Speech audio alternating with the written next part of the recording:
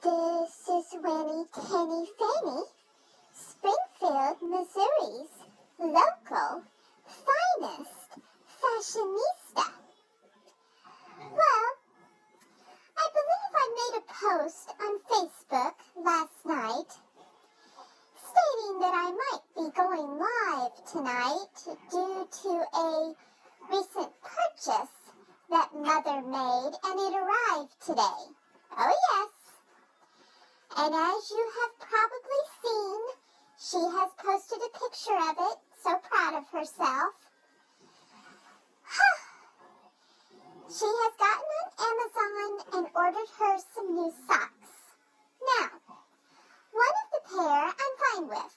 There's some camping socks with trees on them, and although they're not my taste, and they're not at my fashion level, I know they'll be appropriate for Mother.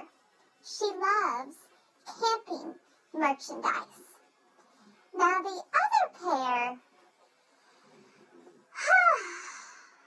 yes, they're brown and yellow, and they have that P word on them with that P picture on them. Yes, poop. I never, for the love of fashion. Mother ordered these socks, and she says she's wearing them to work tomorrow. Yes, let me repeat that. Mother says she's wearing the poop socks to work tomorrow on Friday.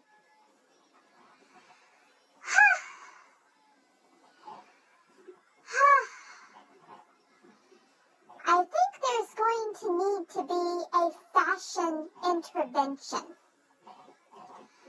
These shenanigans of Mother on this poop socks, she's wanting to buy a poop bean bag. She has a poop pillow, a poop shirt. Oh dear. There's going to have to be a fashion intervention. I'm going to have to call up someone locally that can come over and speak with Mother about the situation. And I am just not sure what has got her wrapped up in poop items. I mean, she is in her mid-40s, but, well, fortunately she's already past menopause of the like. And, well, I'm not sure what's bringing all of this on.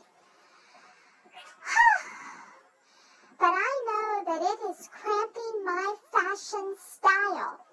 And this is one of the most embarrassing situations ever. I would like for her to be wearing fine-tailored vintage clothing and dresses.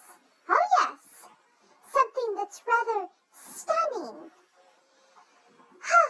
Well, that's really about all that I have to report because I really can't wrap my mind around anything else right now other than I need to make an intervention for Mother.